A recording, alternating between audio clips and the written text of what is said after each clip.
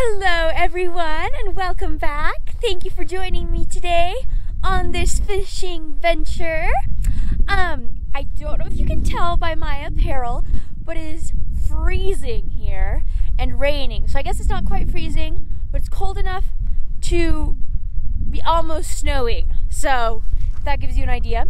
I'm here with my friend Ethan today and he is getting all suited up.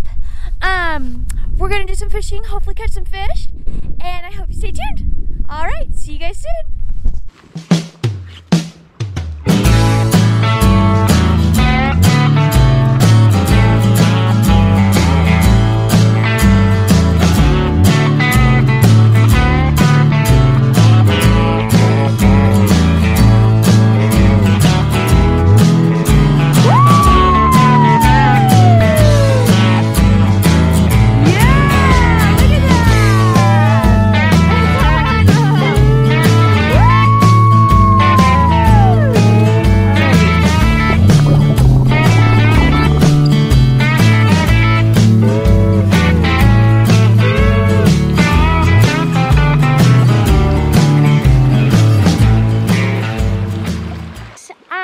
It's raining and it's cold and I'm tired, but we're having fun. And Ethan caught a fish, which was awesome. It was a beautiful rainbow. So we're just gonna be fishing a little bit longer, but we did get pretty wet, so we might call it a day pretty soon and try to get back to the car. So stay tuned for another day of fishing coming soon. And yeah, thank you guys so much for tagging along.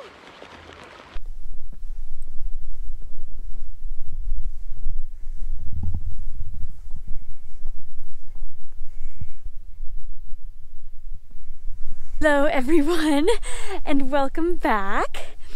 We had a fun day of fishing yesterday and I was gonna go fishing today, but it snowed a half a foot and I could go fishing, but I could also stay at home and watch television, and today that's what I chose.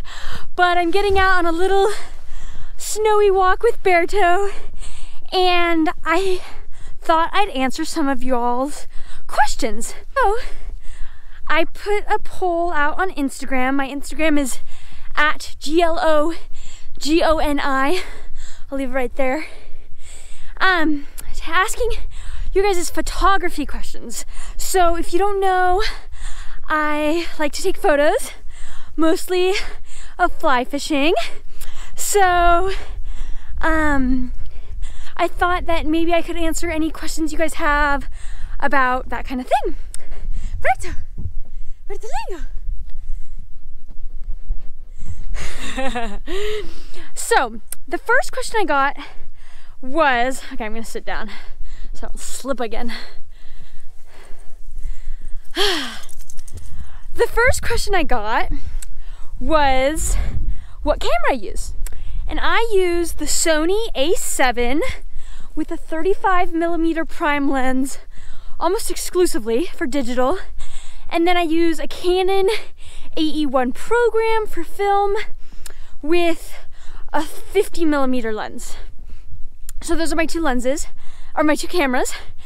And then for all the vlogs, I use my GoPro 8 with some special little attachments and things like that.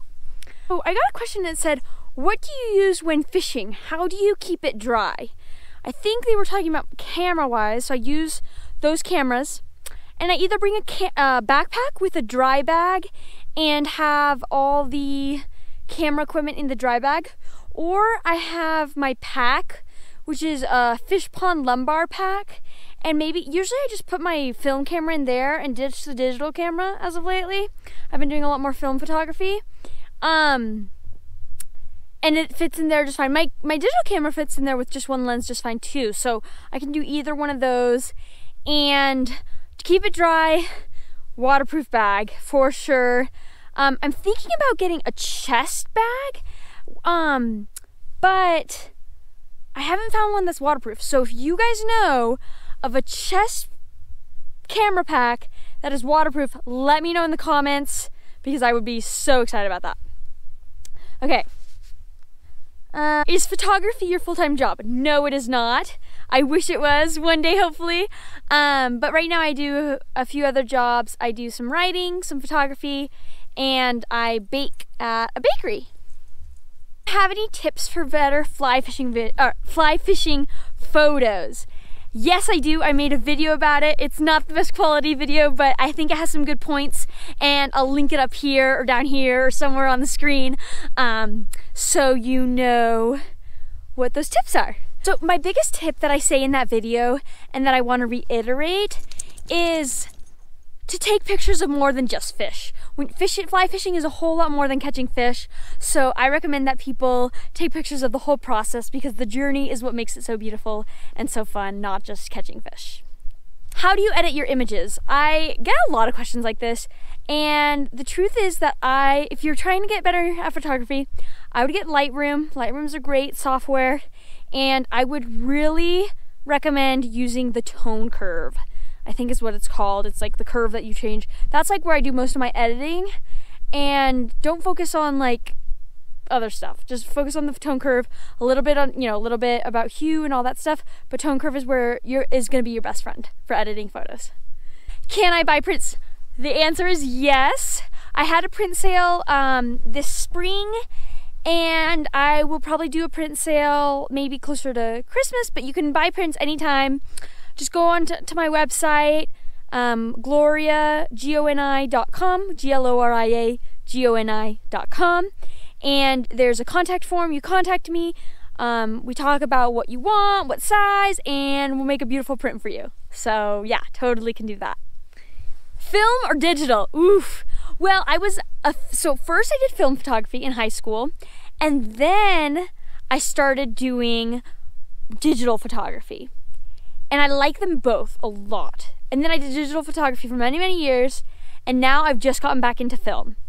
And what I have to say is that I enjoy the process of film more, and I'm better at digital.